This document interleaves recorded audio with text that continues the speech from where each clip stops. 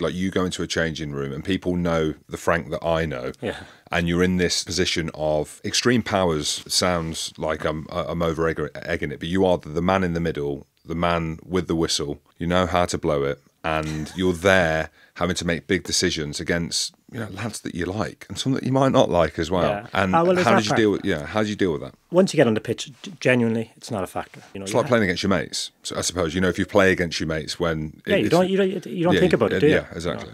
Genuinely, it's not a factor. When I first started, I remember doing an All-Ireland League game, and an ex-Connacht player was the hooker of that team. And he, as soon as I walked in, he just started laughing. I just said, I just have I can't, because he knew I'd be bluffing, particularly at that stage of my career.